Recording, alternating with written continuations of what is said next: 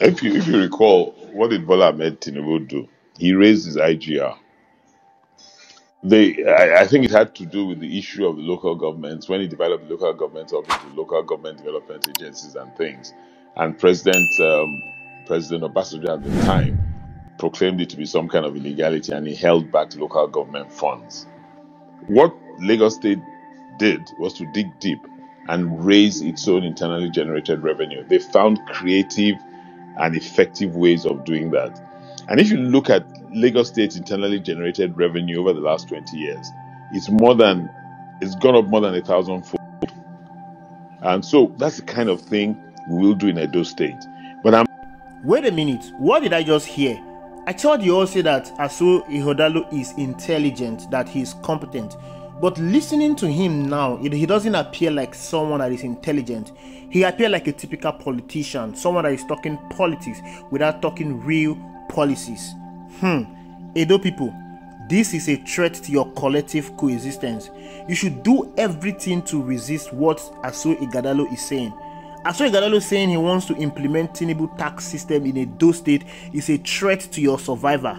It's just like when Tinubu said he will continue from where Buhari stopped. You all know how it's going right now. Why should you resist this? Listen to me. During the election campaign, Tinubu handlers told us that Tinubu increased the IGR of Lagos. Hence, he is the best to be president. Many Nigerians do not understand what IGR means. They know it is internally generated revenue, but they don't know how it is achieved. Unfortunately, many politicians lash on this bliss ignorance from Nigerians to campaign using IGR. But you should do everything possible to resist any politician that is using IGR to campaign, because that politician is not after your welfare. When you listen to Peter Obi critically, most of you say you love Peter Obi, you are after Peter Obi. When you listen to him critically, all through his campaign period, he never talked about IGR. All he talked about is moving Nigeria from consumption to production. All he talked about is improving agriculture. All he talked about is improving the healthcare. All he talked about is improving education. He never mentioned IGR, because that is the worst model of development any politician or any government can lash onto. Now, let me break down what IGR means to you using the model used by Tinubu in Lagos. I mean, the same model that Asue Ighodalo is using to campaign to Edo-lite. IGR means taxes. In simpler terms, taxes. Taxes can come in different form. It can come in the form of salary tax. Most of you that receive salary, sometimes they cut your tax. It can come in form of company or business taxes. Import duties. If you are importing goods into the country, you pay custom and excise duties. All those things are form of taxes. It can come in form of bank charges. If you notice that whenever you do electronic transfer on your mobile app, they charge you. Those things are taxes. That money they are charging you is going to the government. You all know about the stamp duty, the 50 naira stamp duty. All these things are taxes. Now, there's what we call value added tax, VAT. When you go to the supermarket to buy something, if you check very well, you will see value added tax that have been added to that goods that you're buying. Sometimes when you make calls, there are value added taxes to the calls you are making. All these things are form of taxes. Now, you have the removal of fuel subsidy. Removing fuel subsidy is taxes, because this is what government subsidizes for the people. Now, the government is removing that thing, and the people, they are now paying for consuming fuel. All those things are taxes.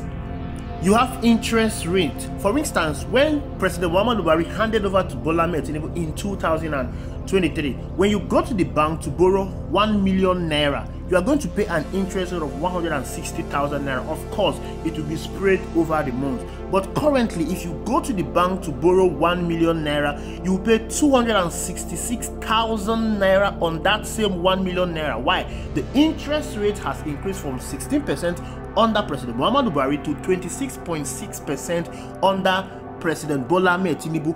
All these are form of taxes. Now you have levies. These are levies that you see the arboros. They go to the parks to collect from drivers. These are the levies that you see some people go to shops to collect from your mothers and your fathers that own small shop in your vicinity. All these things are levies. All these things are form of government taxes. And these things form the basis of IGR in a state. The list is exhaustive.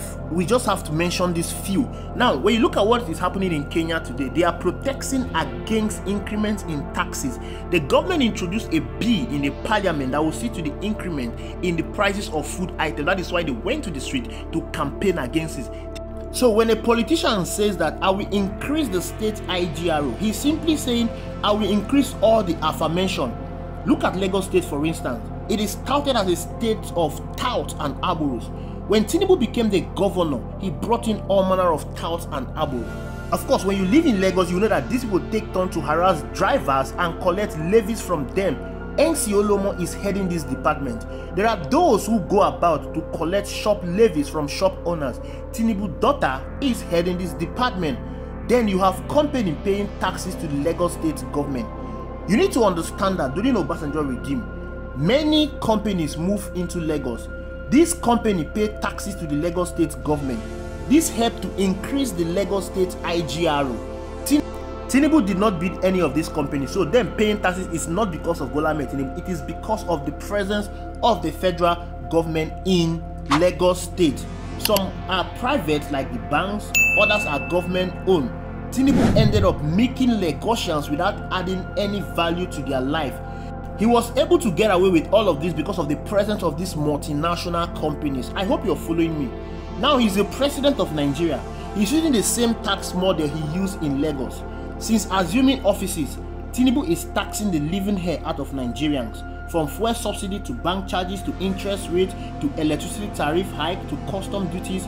I can tell you that Nigeria IGRO has definitely increased under Bola Ahmed Tinubu. Watch out from his handler. From now, they will start using this to brag.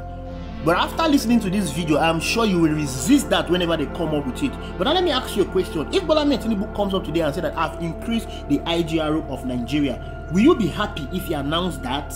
I am sure you would definitely not be happy. Why? Because it does not reflect on your life and the life of average Nigerians on the streets. Come on, Tinubu is milking the living hell out of Nigerians. Nigerians are hungry. Look at, Nigerians cannot even afford basic food anymore. A bag of rice is 80,000 naira. Gari has increased. Now, this whole thing is not because of dollar crunch or whatever. It is because of the taxes that Tinubu has increased in Nigeria. The cost of production, cost of producing anything, including Gari, has tripled times what it was before. That is why the prices has also increased. When you go to the supermarket to buy things, you will notice that what you used to buy, for instance, big milk that we used to buy 200 naira, is now being sold for 1,000 naira. Why? The cost of producing milk has increased. When the owner of milk go to the bank to borrow money, what they used to pay as interest rate before is not what they are paying now. They will put all these things into the price of the goods. That is, you are the one that is bearing the brunt of the taxes that Tinubu has increased in Nigeria. Tinubu has successfully impoverished the life of Nigerians to increase the IGRO. So, you see, IGRO is not and will never be a good model of development. We will come back to this. This is what Asue Ighodalo is promising Edo Light. So in case you don't understand that statement, I hope you understand what he's trying to do. If you make the mistake of making him the governor and he start implementing these taxes, you will definitely feel the brunt of it. Edo business composition is not like Lagos. Unlike Lagos, where we have multinational companies, we have the government seaport, we have the airport, you have celebrities' presence, which is greatly missing in Edo State. All you will see in Edo State are aboros harassing taxi drivers. They will go and harass your parents in their shop to collect levies for the government. When Peter Obi was a governor in Anambra State for 8 years, he did not focus on IGRO. He focused on the HDI. HDI, which means Human Development Indices, is the measure used all over the world for measuring development. It means improved healthcare, schools, literacy rate, security, pulling people out of poverty. P2B stopped aboros from marauding in Anambra State and harassing people. He did not tax the people to death, yet he was able to outperform any governor during his time, including Bola Ahmed Tinubu, that taxed people to death, and he also saved so much money into Anambra State accounts. Nigerian politicians are aware that most Nigerians do not understand what good government is all about. That is why they bamboozle you with IGRO. Any politician campaigning with IGRO is a threat and should be avoided. The reason why Nigeria is poor today is because our politicians focus on IGR rather than HDI. No government should talk about IGR without HDI. Before you tax the people, give them education, give them healthcare, create jobs for them, provide security, make the environment conducive for them. These are the main components of development. No nation has ever developed with taxes, but rather GDP. Another campaign promise Nigerian politicians launch onto is to build road. For God's sake, what is this foolery all about? Some of them even hold ceremony to commission road. Look at what Wike is doing in Abuja, holding ceremony to commission road, and people are applauding him. How many schools have he built or renovated? How many hospitals has he built? What about security? What about job creation? This is what you should be asking from your politician. Tinubu is 1 year in office. During his event marking 1 year in office, he commissioned road. He did not commission schools. He didn't commission any factories, no hospital, and the people were celebrating him. Come on, Nigerians, we should move past this level of mediocrity. These politicians know that most Nigerians are naive and won't ask critical questions.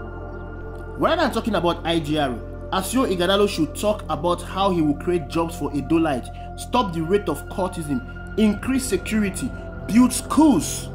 He should tell you how he intends to make Edo State the cradle of education, revamp Edo State schools to be the best in Nigeria, ensure Edo State rank first in WAEC and other examination, improve the security structure in Edo State and including the healthcare. He should tell you how he intends to create jobs in Edo State. Come on, this is what you should be asking him, not about IGR. None of you should celebrate what he's telling you. It's a threat to your life. Go and listen to Olumide Akpata. Whenever he meets the people, he will tell them that each ward will have a health center. It shows he's putting their welfare first. The reason why most politicians focus on IGR is because it makes more money available to them. I'm not saying IGR is bad. I'm not saying the government should not raise revenue. But before you raise revenue, you should ensure that you have created what will bring that revenue. You shouldn't go to the pocket of the people and steal money from them, just like what the federal government is doing. They are taking money from you without giving you jobs. Revenue is good, but what you should be asking yourself is, what are they using this revenue for? Most of them are focused on IGR because they need more money to sponsor their outlandish lifestyle. You should start by asking Obaseki to account for every IGR that he has collected in Edo State. What did he use that money for? Let him show you the project. You should be able to assess if this project commensurates with the level of IGR that he has increased and the level of allocation that has come into the state. This is what you should be doing. You should be holding your government accountable. And of course, Obaseki should be scrutinized because he's about to bring in somebody that will continue from where he stopped. If you don't question him, you will not know the direction where this man is taking you to. But I'm telling you today, don't make the mistake of voting in PDP. Vote in Labour Party. Vote in Olumide Akpata. He is the best. Olumide Akpata is a people-centric leader. He will care for Edo State. He will care for Edo people. And I want to tell you today, Edo State will be okay. Thank you for watching. I'll see you in the next video.